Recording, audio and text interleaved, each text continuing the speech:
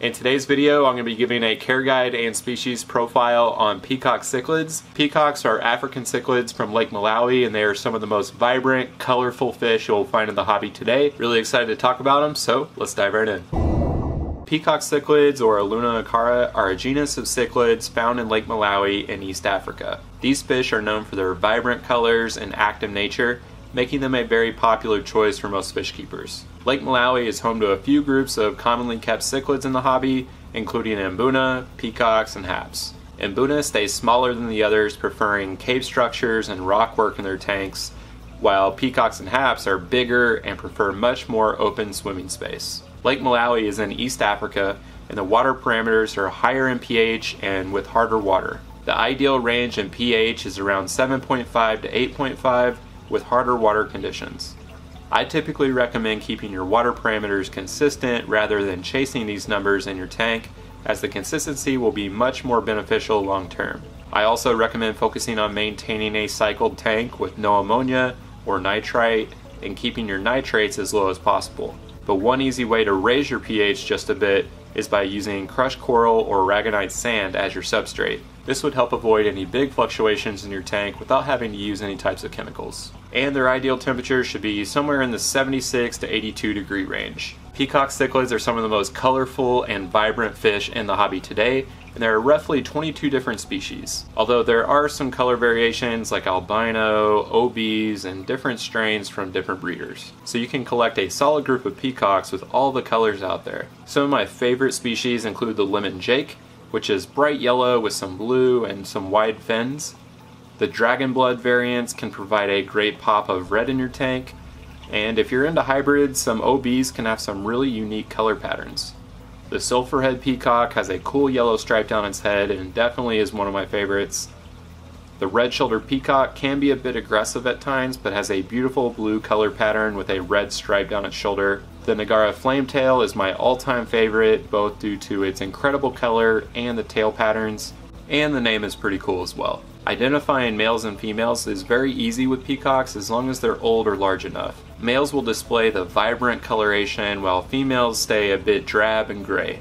Due to this, peacocks are commonly kept in all male display tanks like I have here. This not only provides a beautiful color pop in the tank, but also helps to limit the aggression without females with males. If I drop just one female in this tank, the aggression would definitely increase substantially.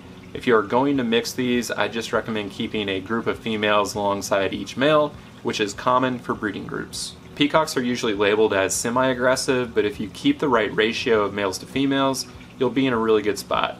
Another key factor is their tank setup. A larger tank size will definitely help mitigate aggression issues, and I would recommend a 75-gallon tank or larger for peacocks. Some people say 55 gallons would work, but longer term it would be best to have a 75-gallon tank or larger. Peacocks do grow to around 6 inches and they are very active swimmers, so the extra length in your tank would be ideal.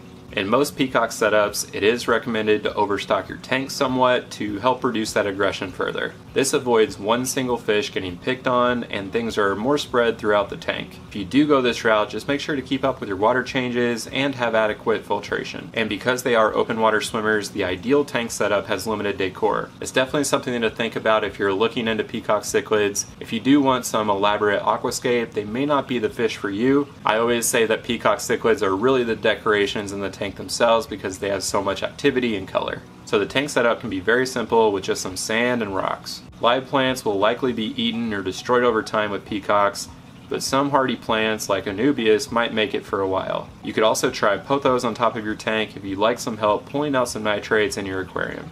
I recommend having strong filters and a wave maker as well.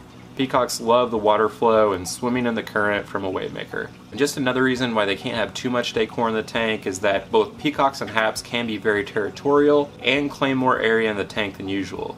This is one reason we wouldn't recommend keeping peacocks with mbuna, as they require different aquascapes to really thrive. Peacocks and haps are better suited as tank mates due to the tank setup and diet requirements. Peacocks will readily eat most food out there, and it's very enjoyable and fun to watch them go crazy after some food. I feed extreme pellets of differing sizes along with extreme krill flakes. You could also mix in some frozen brine shrimp or krill for a treat. Another reason to avoid peacocks in a tank with mbuna is just that dietary need, with mbuna needing a much more vegetable-based diet. We did an entire video on mixing these groups, which I'll leave down in the description, along with links to the ideal foods for these fish. So when it comes to tank mates, the best option would be other peacocks or haps. Common haps are especially good tank mates as they have similar temperaments, behaviors, and diets. Predator haps can usually work as well, but they do require a larger tank of at least 6 feet in length to keep them long term.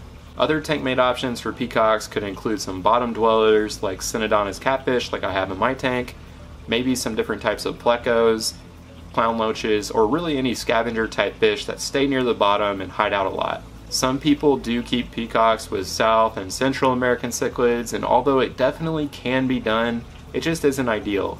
Similar to Mbuna, they just have a different tank setup and dietary needs most of the time.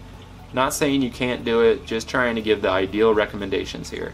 I would definitely avoid your smaller, peaceful community fish as they'd likely be bullied or eaten over time. Small tetras, barbs, and live bears are probably no-goes here. And then when it comes to breeding, if you have a mix of males and females, it will likely happen once they are a little over 3 inches or so in size. You'll notice the females start holding eggs in their mouth, usually looking like they have a mouthful of food.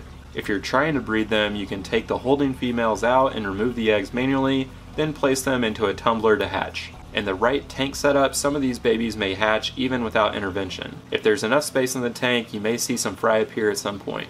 But in summary, peacocks are beautiful, colorful, and active African cichlids, and they aren't too difficult to keep as long as you have a big enough tank and a proper tank setup. As mentioned, I will leave links down in the description below to a couple other videos we've done on peacocks if you'd like to learn more, or if you'd like to see links to filters and food and other products I use with my peacock cichlids. I hope you found this information helpful, and if you have any questions, make sure to leave that down in the comment section below.